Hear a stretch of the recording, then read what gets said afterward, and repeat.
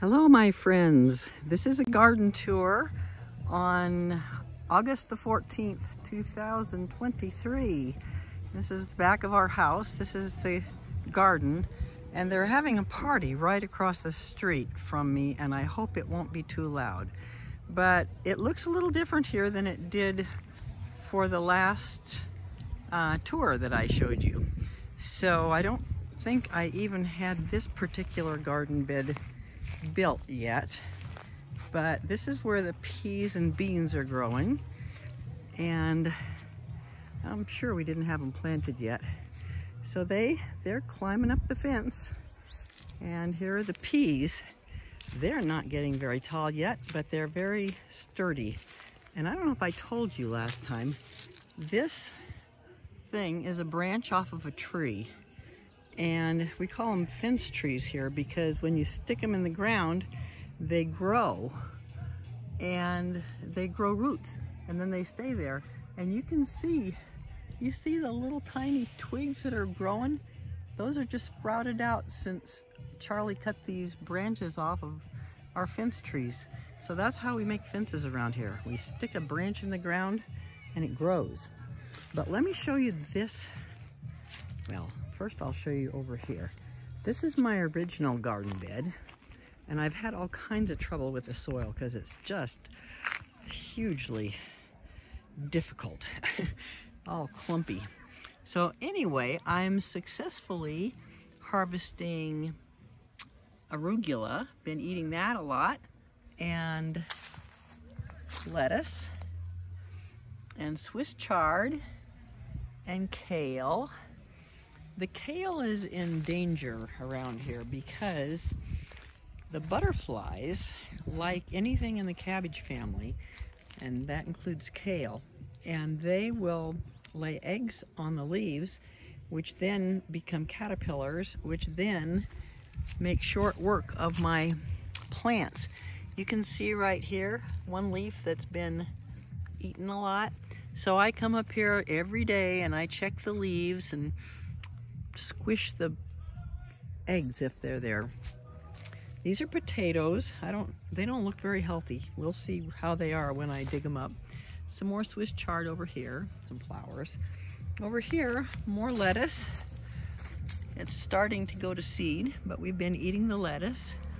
Got garlic growing and flowers, more Swiss chard, more potatoes, and lettuce. So, in spite of everything, we actually are having some success with the garden.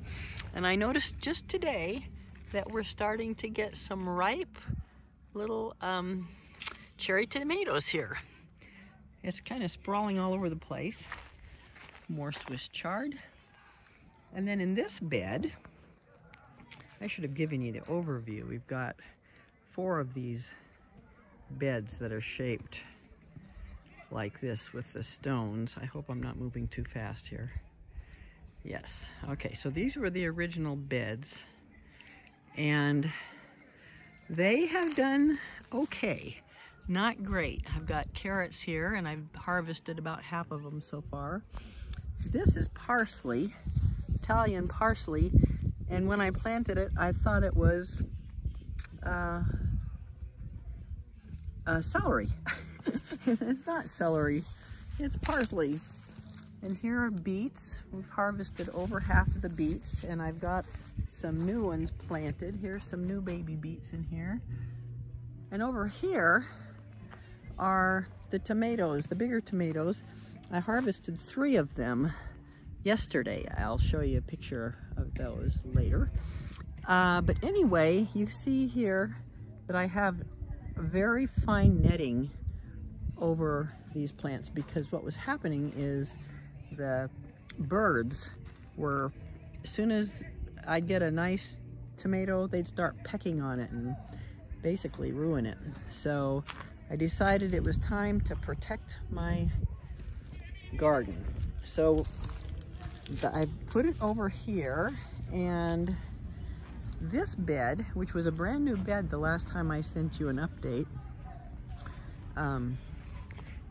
is now partially planted, but I've covered the whole thing with this fine netting, and I think it's going to be the answer. I've got zucchinis down in here. There's actually a decent sized one in there. I started by putting them over here, and they got completely wiped out. I'm not sure what got them, but something did. And I'm growing lettuce. It's getting nice. I haven't harvested any of this yet, but I will start selectively harvesting. And over here, lots of arugula. Now, arugula is also in the same family with the kale, the kind that I have to watch for the eggs. So that's why I put those in here.